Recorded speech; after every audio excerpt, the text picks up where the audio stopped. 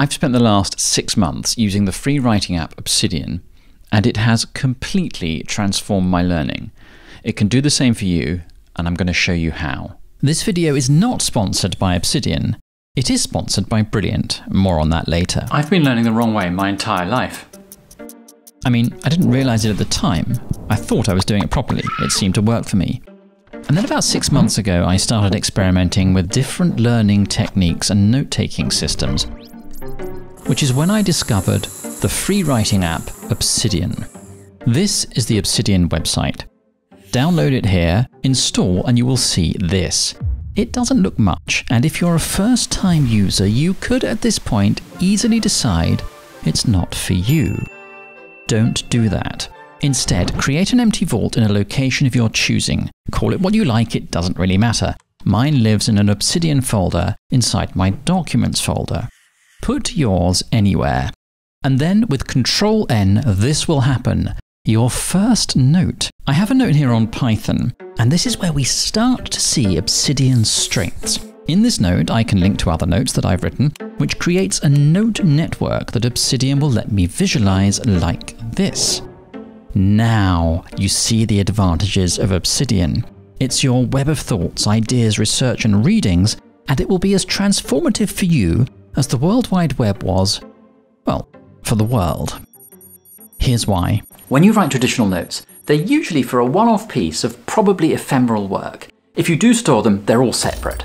Ideas from one set of notes can never connect with ideas from the others. They're locked up.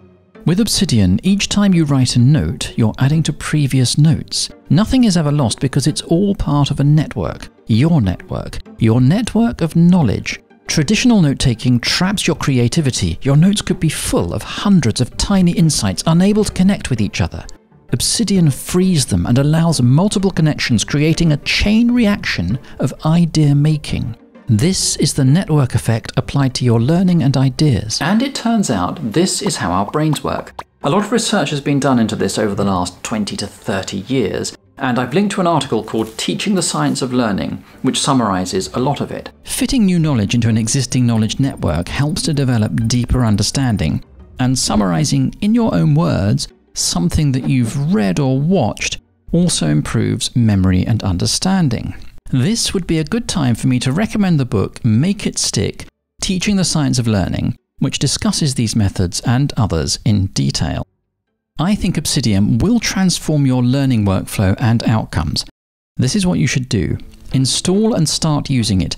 Don't create any complex systems at this stage. Just start a new note and write. What should you write?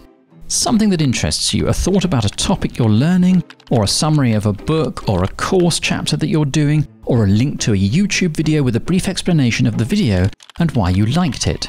Tag it. You do that by writing a hashtag and then a word. Those tags will form some of the links in your network. And then create another note. Can you link the new note to the previous one? And just keep working with it like that, creating and growing your network.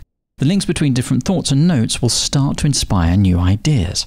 As you become more comfortable, you can develop a more sophisticated workflow, or you can adopt systems by other people. There's the Zettelkasten method, which is effective, but a little confusing for beginners. There's a book on the Zettelkasten method called How to Take Smart Notes, which I wouldn't recommend it for beginners. Just start with the basics, get to know how to make notes, link notes, and use tags, and then explore.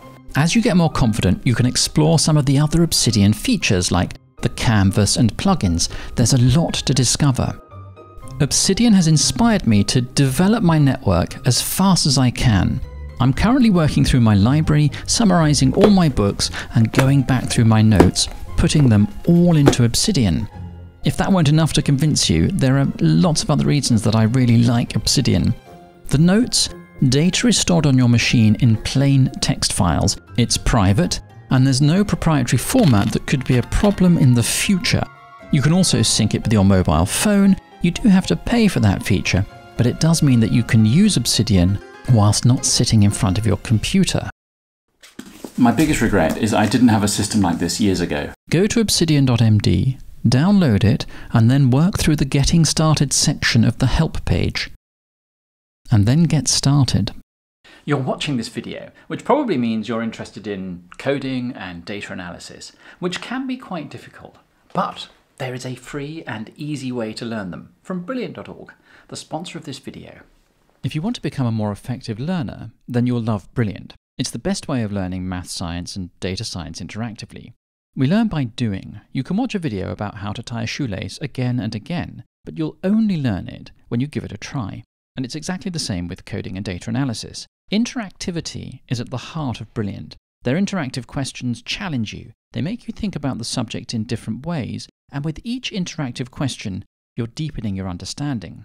Brilliant has thousands of lessons going from beginner to advanced, so whatever your level, there'll be something there for you. You can learn computer science, AI, data science, or neural networks. Data skills are in high demand, and you can learn these with their new Data Analysis Fundamentals course, where you get to work on analysing and drawing inferences from real data. With Brilliant, you can build a daily learning habit to future-proof yourself.